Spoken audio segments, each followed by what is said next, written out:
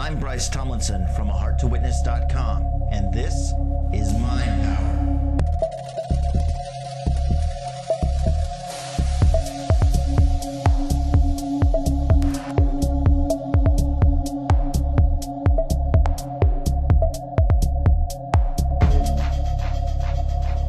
Hi, I'm Bryce Tomlinson, and this is how to solve a square root by hand with no calculator.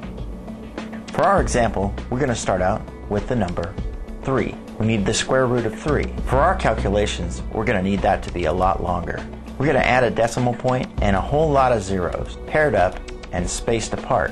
We need to find the largest number that can be multiplied against itself and still be less than or equal to 3. That would be 1. We'll add a decimal point. If we multiply 1 against 1, that would be 1. We need to subtract 1 from the 3 above. That would of course be 2. We'll drop 2 of the zeros from above down below. Now we need a number to divide that by. We need to double the last digit of the number we have above. Since the number we have above is 1, that would be 2. So we need this to be 20-something. The number that we put next to it will also go on top. We selected 7 because 7 times 27 is the largest set of multipliers we can use that would still be equal to or smaller than 200. 7 times 27 is 189.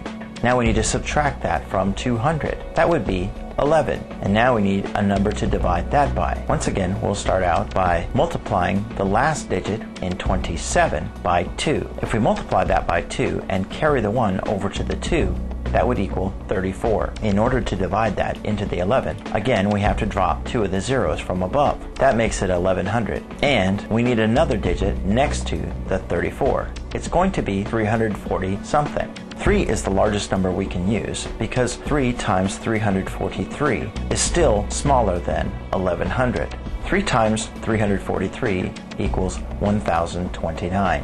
We need to subtract that from 1100, and that would be 71. Once again, we're going to need something to divide it by, so we multiply the last 3 in the 343 by 2. That makes 6, and we carry down the 34. So that makes it 346 again. We're going to drop down 2 of the zeros from above, and we need 346 to be 3,460 something. 3,462 is the number we've selected because 2 times 3,462 is still smaller than 7,100.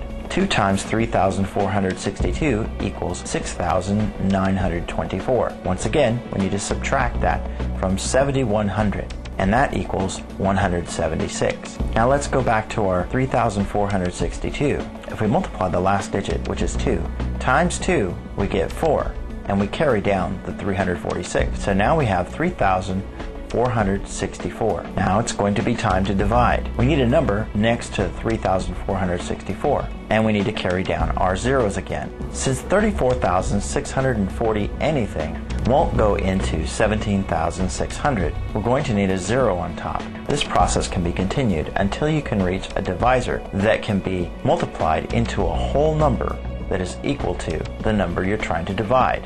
Thanks for watching. Have a great day.